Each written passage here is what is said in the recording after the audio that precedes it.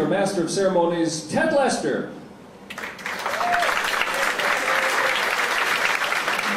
Hey, how's everybody doing today? And how about the rest of you? You all right too? Okay.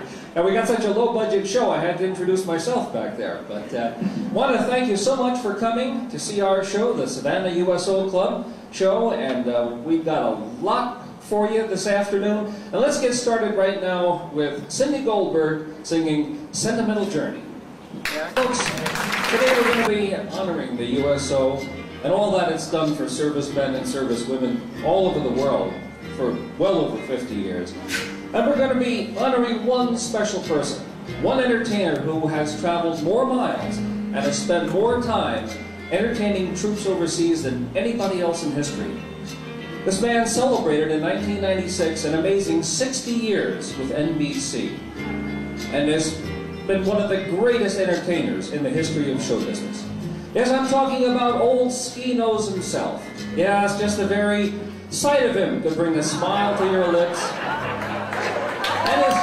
And his golf game was nothing to write home about either.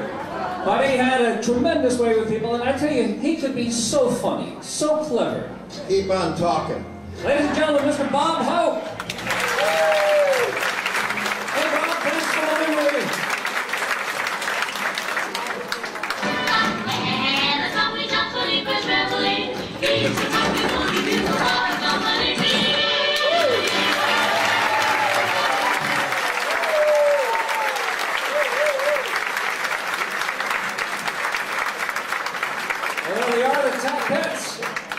Oh, we got a lot of dancing girls on our Savannah USO Club show.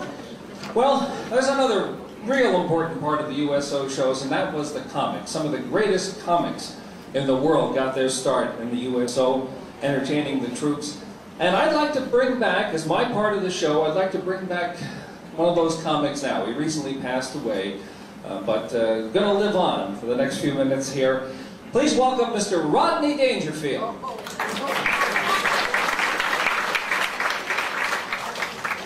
Hey, forget about it. Hey, I can't get no respect. Hey, well, at least we got a good crowd tonight. Hey, I could use a good crowd. Hey, because I recently looked at my family tree, found out I was the sap. Yeah, that's right, boy, forget that. You're kidding me? Hey, boy, I gotta tell you, I come from a dumb family, too. Hey, my great-great-uncle, during the Civil War, he fought for the West.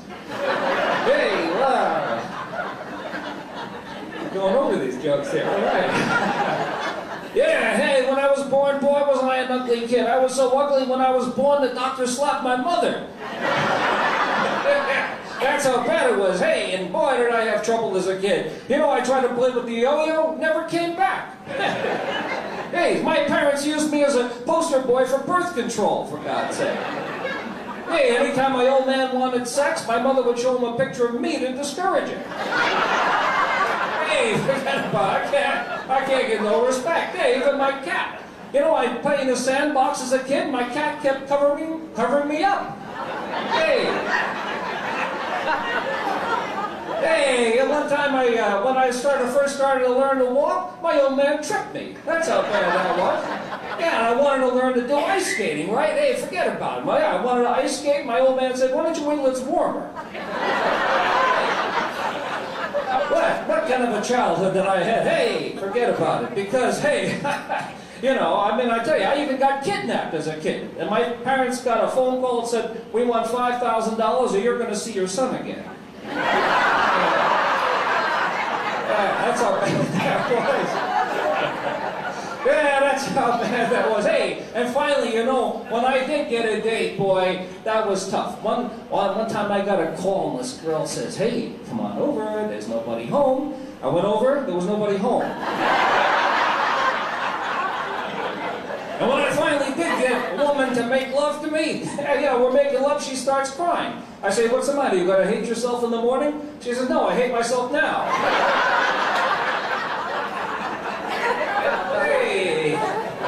Well, folks, I gotta tell you, hey, listen, I got married and everything changed. You know, my wife and I had 20 happy years, and then we met. Hey, what a wife I got. Hey, forget about it. You're kidding me?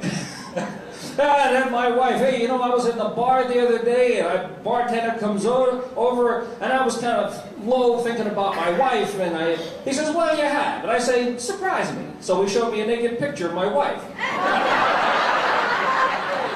Forget about it. You know, I'm coming home the other day, and I see a guy running down the street naked. I say, hey, what are you doing that for? He says, because you came home early.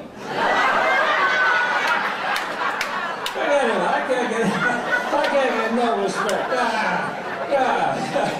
Forget about it. Hey, just the other day, I come home, my wife is standing in the front door wearing the sexy negligee. Trouble is, she was coming home at the time.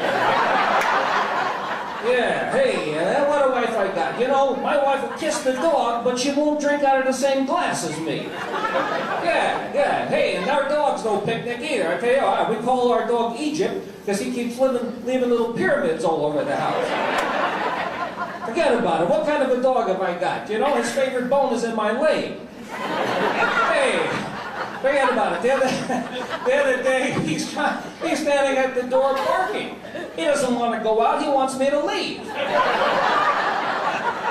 I can't get no respect from no one. Hey, you know, the other day I went to the dentist. I said, doctor, listen, my teeth are yellow. And he says, well, why don't you wear a brown necktie?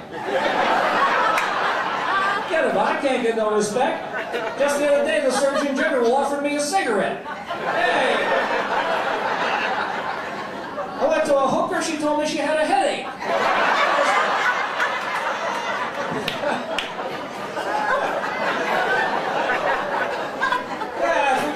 Forget about it. Yeah, it's tough. And my doctor, you know, my doctor, I can't know. Dr. Vinny Boombots, remember my doctor, Vinny Boombots? Hey, I can't get no respect from him. The other day I said, doctor, what's the matter with me? Every time I look in the mirror, I feel like throwing up. And the doctor says, well, I don't know what else is wrong with you, but your eyesight's perfect. Forget about it. Are you kidding me?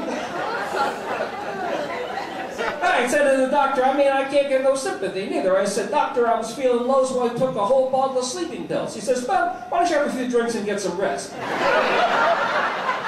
Hey, that's my doctor. I can't get no respect. You know, my doctor recently treated 6 cases. He had 6 cases of VD in his office. He's feeling better now. Hey, and I can't even get no respect from my kids. My kid was acting up, and I said, you know, someday you'll have kids of your own. And he says, so will you.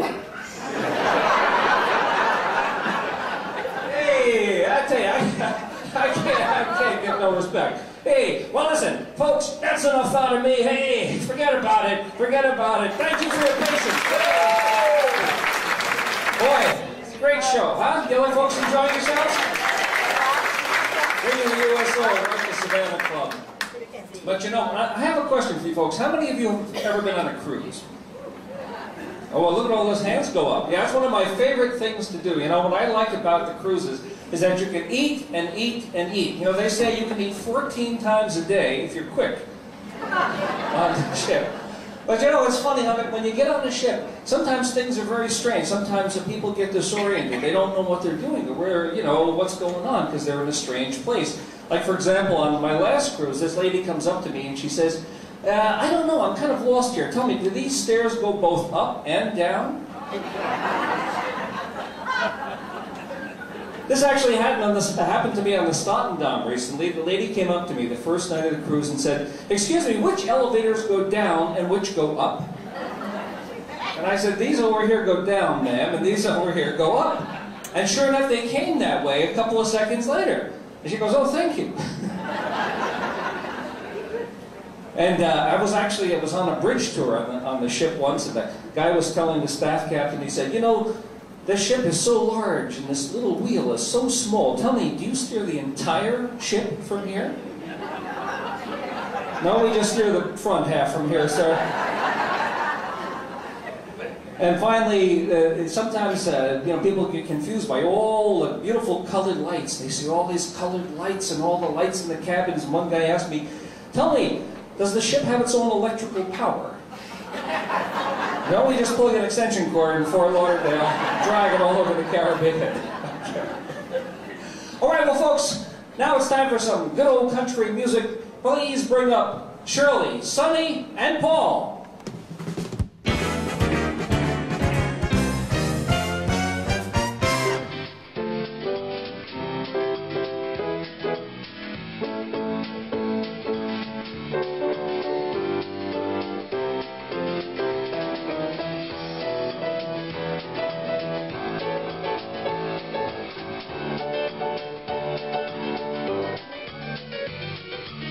5'2", I believe. Oh, what those 5 foot can do. Has anybody seen my girl?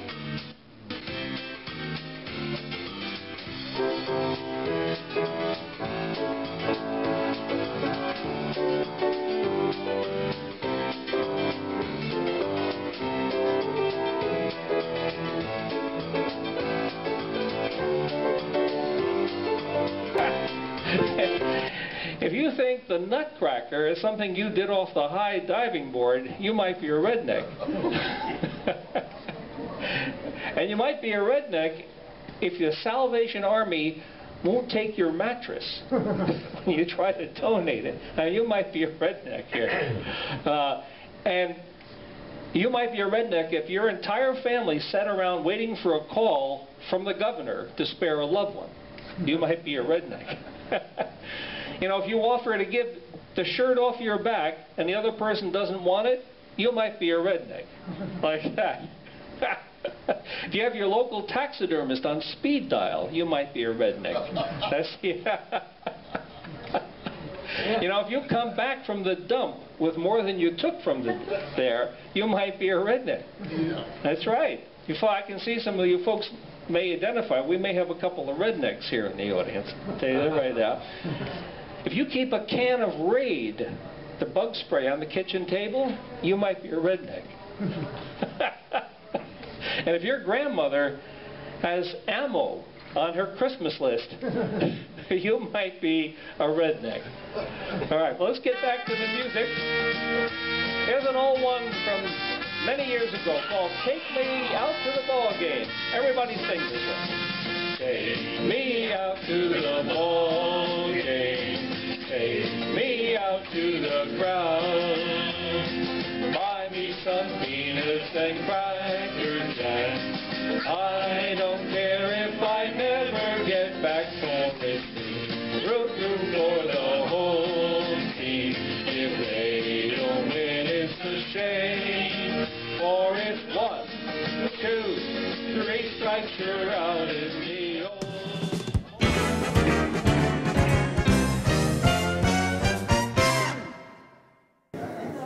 So like I said, I'm going to be doing some Irish jokes, but I met Joanne in the Elks Club recently, and I told her that I was in the cruise business. I work with a travel agency, and we go on a lot of cruises, which how many of you folks have been on a cruise recently? All right, great. Great. Well, you can feel the excitement in this room. Not recently.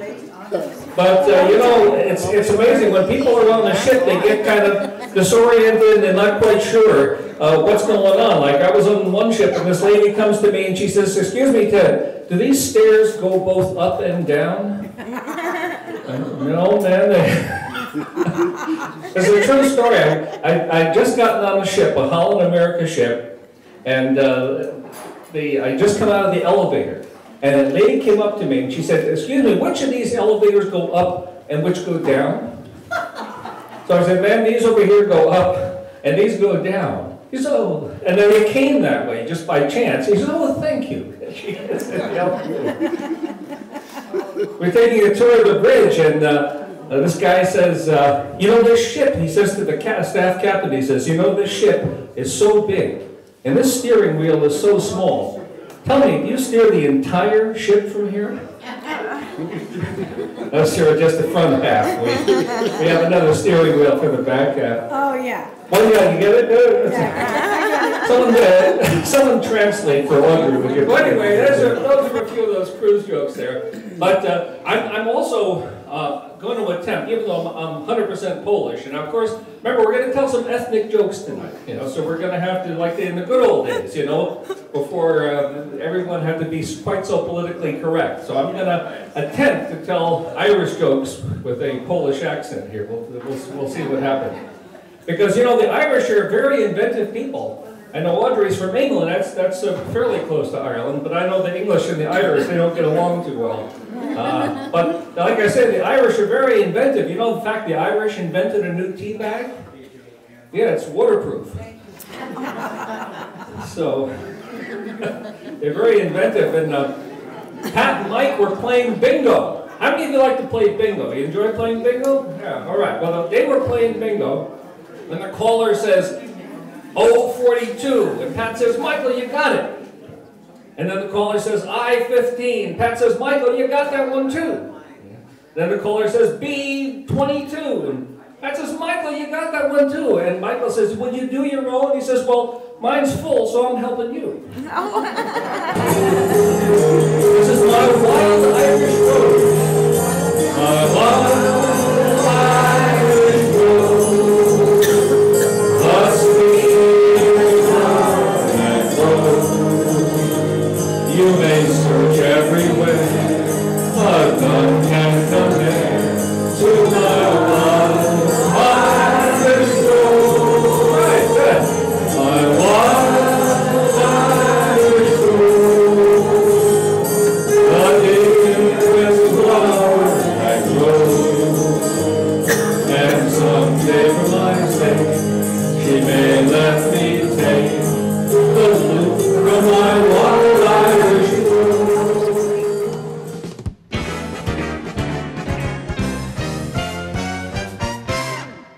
So, yeah, but today we're going to be talking about the positive power of humor, and I am just really happy to be here and to have the chance to share with you guys, because I do believe that, that humor is a lot of what this world needs. You know, I think, for example, of my warm-up act here this morning. First of all, you have the Padre here talking about the war in the Middle East and how it might be the end of the world. And then you have the big Ram talking about death by nuclear radiation. So I can tell everybody's right in the mood for a comedy act. So I'll tell you just a bit about myself here. I have been involved with comedy and entertainment for quite a long time. My father was in show business. He had a show business act, had a musical novelty act back many years ago in at the end of the period of vaudeville in this country.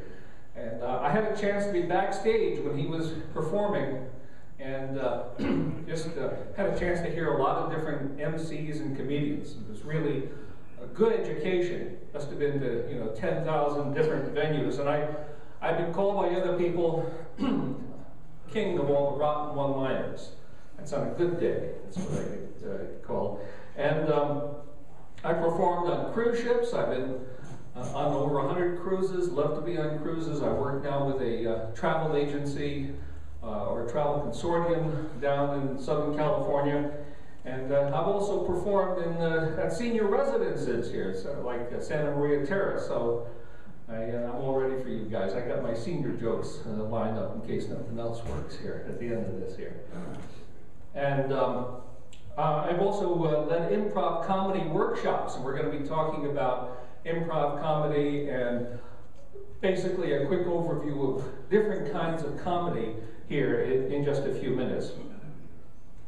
And I love to be funny. I just enjoy being funny. And I guess my whole message here for you guys this morning is that there's a lot of positive power in just looking on the funny side of life and looking for opportunities to laugh, for opportunities to be funny, and opportunities to make other people laugh. Makes such a big difference. Doesn't have to take a long time, just a little zinger now and then, just developing a kind of basically humorous outlook on life can make a big, big difference to the way you feel and the way the day goes for you.